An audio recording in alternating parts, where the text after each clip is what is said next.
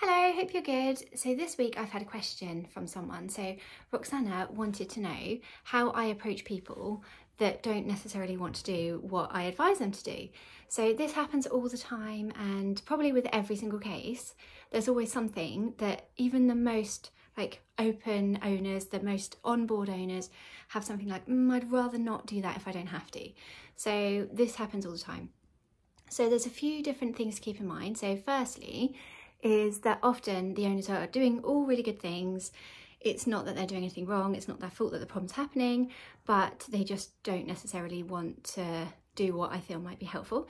So like an example of this might be moving a litter tray to, for example, if a cat's weeing on the bed, then I would say if they're going to the bed to wee, then it's useful for them to have a tray nearby so that when they get there, they have an opportunity to say, actually, the bed's there, but there's a tray here. So we're making it really easy for them to make that choice. But obviously not many people want to have a litter tray next to the bed. And that's fine. So really with these sorts of suggestions, I always think that there are very good reasons sometimes why the person might not want to do what they want to do. So I do have a litter tray in my bedroom, but not everybody is open to the idea of having litter trays in bedrooms, and I get that. There are other reasons in that, they might have small children, there might be financial reasons. So if I'm suggesting that they cat-proof the garden, so put fencing up all around the garden so that other cats can't come in, that's not cheap, and they might not want to transform their garden to suit the cats in that way. And there are other reasons in that, some people, if for example, it's you need to play with your cat loads more. Some people have other commitments, some people have health issues, some people might be caring for elderly relatives or just have a lot on their plate. And I do understand all these things, it might be genuine as to why they can't put this stuff in place. So in these situations, it is hard because I'm trying to convince them well, it's hard because you know what will help, and you can see that very clearly, but if it's not an option, I do make it clear to them. I say, look, I totally understand that it's not practical for you to do this, but if you can find a way around it, then I do feel like this will help. So that's one issue, that it is important to have that appreciation of sometimes they're not just being difficult or just not wanting to do what I'm suggesting, then that can help, because at least you're not just saying you have to do this if you want it to help, but you are sort of having an understanding that it might not be most practical for you, but if you can find a way, then it'll work. Another thing I find more difficult is when someone's doing the wrong thing. So for example, a common example here is handling, and something I quite struggle with. So someone that's carrying the cat around, or over handling them, so they're stroking them loads and loads and loads, or they might be playing with them and the cat might be biting or scratching or being quite difficult, and I'm having to say I don't think your cat actually likes this, but they don't see that because this is what they've always done and their cat seems to like it, and I guess there's a little bit of a mismatch there in what they're seeing versus what I'm seeing. So here I find it more useful to sort of give examples of, when a cat's feeling overstimulated, then you'll notice their tail swishing, or you'll notice they will bite you every now and again, not hard, but just as part of the play or part of the handling, then you're noticing these things. And then just sort of highlight that these aren't to be ignored, and these are behaviours where they are actually telling you they're not enjoying it. And depending on what the problem is, if you handle them in a different way, or if you keep interactions on their terms, then you will probably find that the aggression resolves or the peeing resolves, whatever it is that the problem is. So here it is important to have that conversation and to give those examples, but I also find it's useful to draw on your experience. So to say oh, I've seen this in other cats and this is what's helped, and they followed this for a week and they saw a really big difference. So it can be useful to sort of, I guess it's just your word, but you're sort of giving some proof that actually it has happened in this way previously.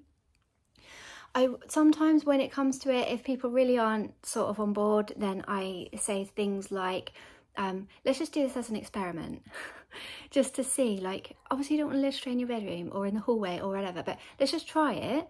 And then if you find they're using the tray 100% of the time, then we know that that's an important bit. If they don't use it at all, then it's fine, we'll get rid of it. So normally that's enough for someone to say okay, fine, I'll give it a shot. And so a few times I've just asked them to humour me, which is a bit silly, but for example, the litter trays with the top opening, so it's like a bucket, like a really large bucket, with no hole around the edge but a big hole on the top, and the cat has to jump up and into the litter trays. If I see them, I'm just like, can you just humour me on this one and just swap it over to a big open tray, because like low-sided open tray, and that is because loads of cats in the past that I've seen with this tray have had issues using it. So I'm like, it probably won't make any difference, but if it does, like it's a quick fix. So I'll just say, let's just try that, even if they're like, this isn't going to work. I'm like, just humour me and see if that works. So I do find that these sort of things can help. But what I think the crux of this problem is regardless of what angle you come at it with, is that you need to understand what the cat's feeling. You need to take the time to sit with that person and talk through that cat's behaviour, talk through what's going on in the environment, and talk through how the owner's feeling, and make sure that you have a very, very clear picture of everything that's happening for that cat, because then you can be confident in the advice that you give.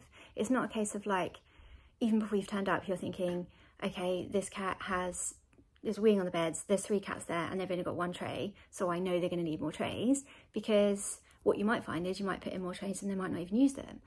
So it is not a case of just taking like one size fits all and then pushing that because you think that that will work, because it probably would, but it is also important that you know that individual cat and you know that individual environment, because so like every cat is different, and so many times I've given some advice and it hasn't worked, and so we're like, oh, okay, well, let's try something different, and then that has worked. So it's not like for example, when I do introductions, then I always recommend like, let's meet through a barrier and do it that way with some distractions to hand and all that stuff. But there are cats that don't work well in that scenario because there's nothing that can keep them distracted, or there's no treats that work, or every time they see the other cat they're flying towards them anyway.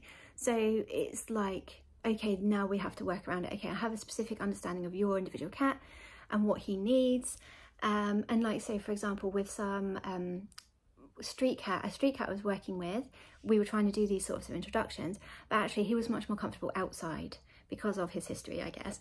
So we did the introductions outside and there was no barrier there, but because we had so much space to work with, it was easier to manage that. We had both cats outside and they could come in and out when they wanted to, but they were meeting outside, and actually that worked really well. But that isn't something that I would just say across the board like, oh, try your meetings outside, it might work better. So as long as you know that you have that specific cat's best interest at heart, and you feel like you've got a really good grasp of the situation, and you know what that cat genuinely needs, and have an appreciation of what is manageable for that owner, then I feel like you can be confident in the advice that you give, because like that's the hard bit, is trying to understand what they need. So really it's just about being non-judgmental and supportive, and just making the owner feel like you're on their side and you're there to help them, because that is true.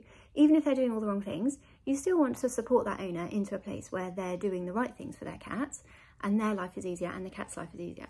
But everybody shuts down if you go, you're doing this all wrong, you don't have to do it my way instead of your way. Really, that's not going to work. They're going to shut down. So really we want to have no judgment for what they've done already, and draw on your experience as to what has worked for you in the past and why you think it will work for the cat that you're dealing with, and hopefully they'll be more amenable to changing their behaviour or putting some more things in place that will be helpful. I hope that's helpful. I hope that answered your question. If anyone has any other questions that they want me to answer, then please do ask, and I will see you Saturday for another video. Take care. Bye.